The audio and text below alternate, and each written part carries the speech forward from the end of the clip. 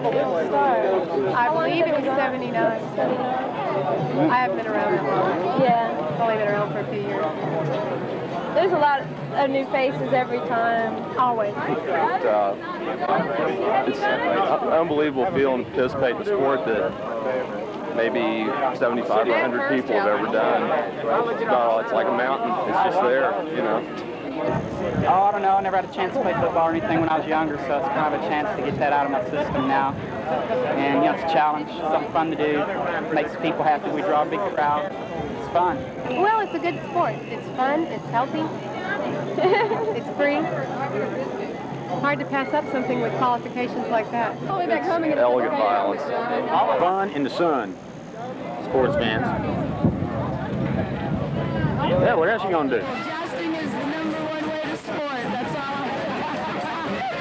It's the greatest. Of course there's rules. It's a field of honor. And formality to it at first. You know, you get to pass by and try and knock them down, and then after you do that 3 times, the formality's over with, and then it's a free-for-all. You just do whatever you can to destroy the other person. You have as many number of passes as necessary in order to knock the person down, but it's basically 2 out of 3 falls. The first person that falls twice while the other one remains standing is the winner, is the loser. The first person that knocks them down is the winner. The first pass is the javelin, straight ahead, try and knock them down. It's usually the easiest one to survive because the javelin's very flexible and most people don't know how to use it properly. I never did. I fell down just holding it. The second pass is what's called the melee, which is basically, first pass you only make 1 pass. The melee, you use anything like this or these types where both ends have padding. You just wail on the person until they go down. Sometimes you can get them in 1 pass. Slap my hand, man! Other times, you got to just stand there and beat on them until they go down.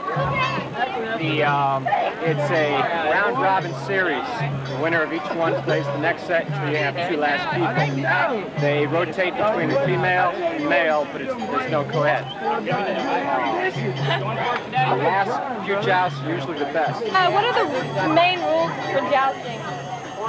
Well, it's basically a process of elimination. They draw names out of a hat and square off. If you are knocked down twice, you're eliminated. You have 1 pass with a lance, another pass you can choose your weapon, 3rd pass, if it goes to that, is a melee where you just start hitting and keep hitting until somebody goes down. Where do you get your ideas for your costume? This costume made itself. I just started going through everything I had to see what I could use and threw it all in the middle of the floor and started putting it together, and this is what came up.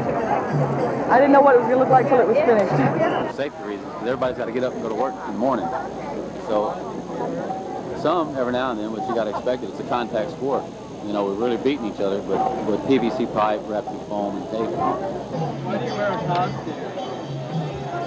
It's pageantry, plus it's protection. This has carpet padding all over it.